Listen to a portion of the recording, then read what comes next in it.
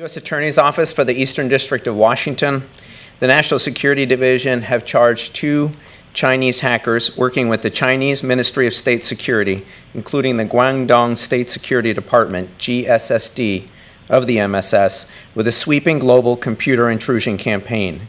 The campaign targeted intellectual property and confidential business information held by the private sector, including COVID-19 related treatment, testing, and vaccines.